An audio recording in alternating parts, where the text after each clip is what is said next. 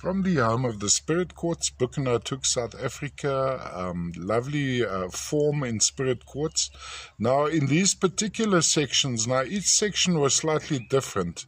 We often had tiny pyrite cubes strapped inside them.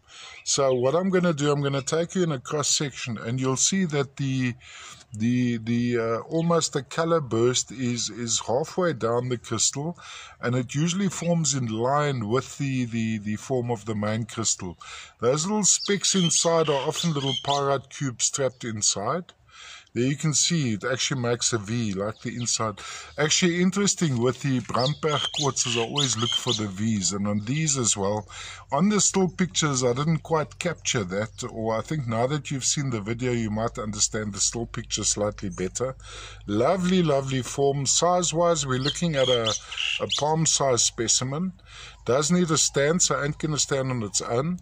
So on a stand going around like this we'd have this effect.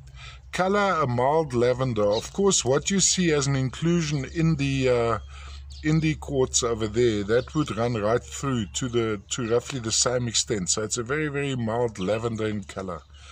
All the way from the home of the Spirit Quartz, Buchenhout, South Africa, and have a look at this intricate crystallization here.